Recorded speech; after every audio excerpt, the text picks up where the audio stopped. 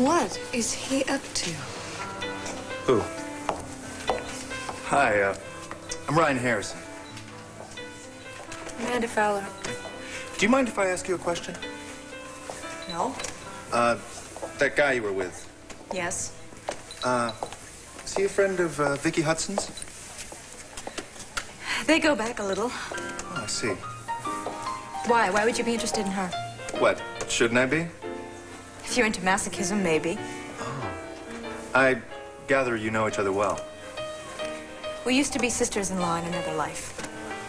Oh, now I see. It's been very nice chatting with you, but I'm afraid I'm gonna have to leave. No, I'd love to sit and talk with you some more. What, about Vicky? No, thank you, but I've already lost my appetite.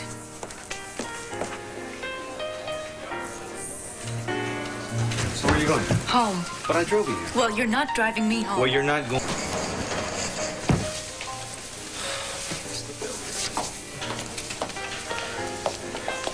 Oh, you look great.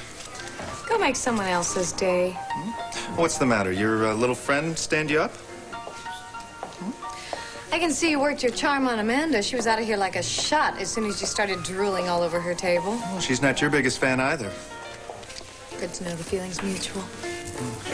I thought you were out digging up some more dirt on some poor, unsuspecting public official tonight.